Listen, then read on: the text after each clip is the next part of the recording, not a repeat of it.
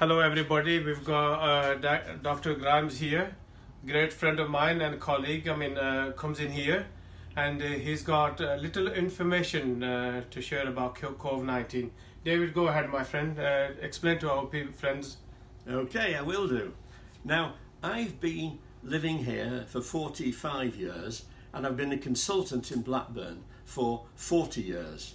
And while I was there, I was very concerned about why, in particular, the Asian ethnic people had a bad health record. And I've done 20 years research into this. No, 30 years research into it. And I realised it's all about shortage of vitamin D. Dark skins do not produce vitamin D. The vitamin D that I can produce in 20 minutes with a white skin, you would have to have for 2 hours before you would get the same amount of vitamin D. And the research showed that vitamin D deficiency is almost universal in the Asian ethnic groups in Blackburn. Now, so it comes into COVID-19, and we suddenly find out that the BAME people, the Black, African and Asian minority groups, have got about 3 or 4 times the incidence of death from COVID-19. Now, getting COVID-19 doesn't really matter. What matters is that you get seriously ill for it, you need intensive care, and worst of all, that you die from it. There have been studies from India, from the Philippines and Indonesia. These are preliminary reports that have shown that people with low levels of vitamin D are dying, and people with high vitamin D levels in the blood are not dying. They just get mild disease.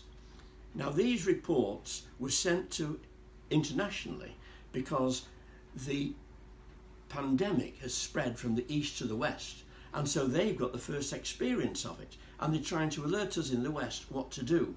And what to do is make sure that we all have good levels of vitamin D.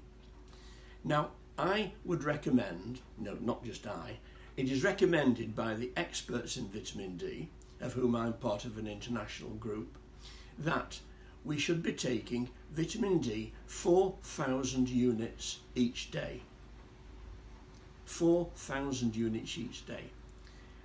The cost of this is about £10 for a year's supply. These can be life-saving. Everyone should be taking vitamin D.